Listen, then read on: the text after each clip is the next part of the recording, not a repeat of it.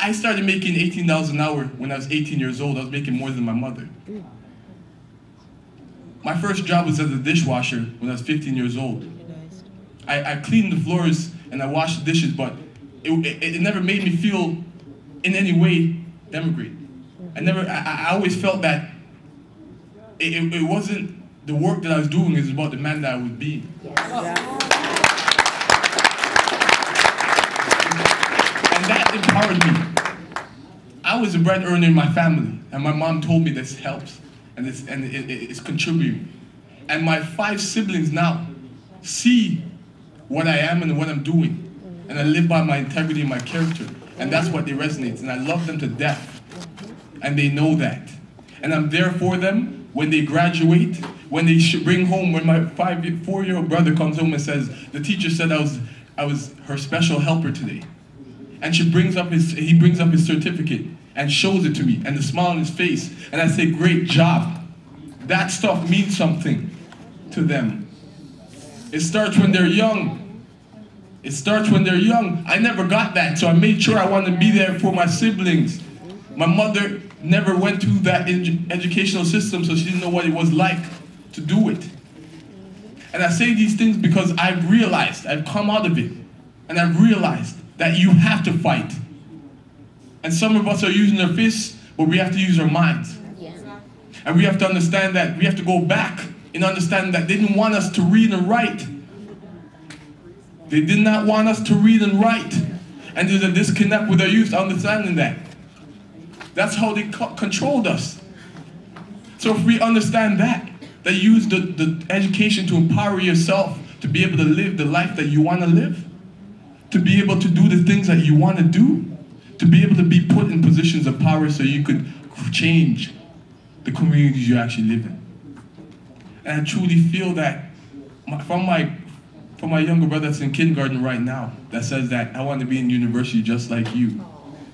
That's powerful. That's powerful. That means something. And I say that because he already has in his mind that he's going to hold himself up to a higher standard than what our community holds ourselves down to. So when there's police put in our schools that we have in Toronto, where there are police presence in our schools, that already automatically label you as a troublemaker, that already label you as a criminal, we're not even able to walk in our communities. When I come out my door, there's a camera right there in front of my house. This is what I'm living in. I'm already told that you're a criminal. This is what we're growing up in. So let's get serious about what's actually happening. I'm taking psychology. If you see that as your alternative and that's what you're going to be, usually you follow that path in some capacity. I say it in that mindset because it's important for us to understand where our youth are coming from, the lives that we're actually living. The times have changed. The times have changed. The times have changed. And it's important for us to change with them. But it's important for us to understand and teach the youth that education is not about just getting a job. It's not about getting a good job so you could just make money. It's about empowering yourself and having tools to be able to achieve the things that you want to actually achieve. In university, my first year, there was no support at all for black students. And even with the Black Students Association, I didn't feel that that was my place in any capacity. But I found one place, this place called Try Mentoring. And they had a first generation program where they actually had mentors that looked like me, that worked with the students. And they broke the stereotypes of what it's like to be in university. And I felt comfortable to be able to bring my community to university, because this was a privileged environment that said that, you know what, you can't bring all of that here. When I brought my friends to the university, security came to us and said, what are you guys doing here? Can I see ID? So there's a place where we're already labeled that we're not supposed to be here. And for me, I look at myself as a leader, and I define a leader as not somebody that achieves success on their own, but somebody that achieves success with their peers and helps their peers to achieve that success as well. So that's why I have Fitz, I have Femi, stand up please, Zamara, Holly, Sabi, stand up please. I have these individuals right here because it's important.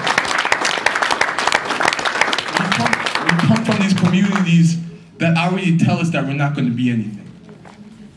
We already come from these communities that already deem us as being problem makers. We come from these communities that don't want nothing to do with us. So we have to create our own community, and that's what these gangs are. That's what, when we represent our hood, we represent our hood to the fullest. We do that because of the fact that we need something to hold down to. And when I'm in university, I hang on to that because I'm a minority. I'm a minority. I've gotten more A's in university than I've gotten in high school. I've got professors writing me letters of recommendation for grad school. And I'm in 3rd year. It's important for us to be able to understand that we have to be in those spaces to be able to get those opportunities. It's important for us to find our identity. We're not going to find our identity before we're 18. We're growing and transforming. We're meeting people of all walks of life that influence us in many different ways. And I truly feel that we have to start talking to our youth to understand what they're going through so that we can actually create something that will work for them to be able to achieve the things that they actually want to achieve in their life. Thank you.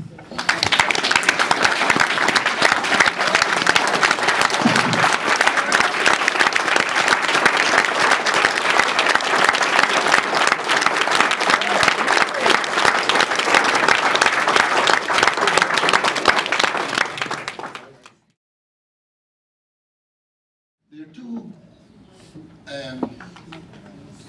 are two microphones here, so let's start off with a question and answer. Do you have And please make them short. No, mine will be for the plenary. Good morning. Jerome, I knew there was a reason why I sat at your table. Okay, I could feel the energy, so congratulations, and I admire people like yourself for getting into the midst of people who are not like you and making that change. I have a couple suggestions and I have a recommendation. We talk about how do we, and I want to speak specifically to what the topic of this session is, sustainable outcomes in making education work for African Canadians. And I recognize over the couple of days that I've been here that my experiences on the West Coast are quite different than the experiences on the East Coast. So I am speaking from a West Coast perspective. One of the things that, my name is Patricia Whitaker, by the way, and for those of you who don't know me, I ran for school board in Richmond, BC. As I mentioned before, it was 56% Chinese, and I was elected. So, my first recommendation, run for political office on your local school boards. You have to infiltrate the system in order to change the system. Second thing, parent participation and relationship with teachers. I know that parents have to work. Try to get in there. You can make individual meetings with your teachers to find out what's happening in your children's lives. Pushing traditions and holidays. Black History Month, when I sat on the school board, they were only celebrating Chinese New Year. I said, stop there, there's Black History Month. Recognizing the power of parent involvement. The provincial government will listen to parents more so than they will listen to school trustees. That's a fact, they have said that. So if you, that takes me right into the next one, mentoring. Mentoring and supporting those parents who don't understand the system, okay? Translating the language for them, because I come from a community where they're refugees, French-speaking people, they don't know, help them, those of us who know, help them to know. And also making teaching positions and other vacancies in the education system available to people in our community. When I was on the school board, they wanted to advertise in Global Mail. I said, well, how do you think people in my community may not necessarily read the Global Mail, so I want you to advertise in local media.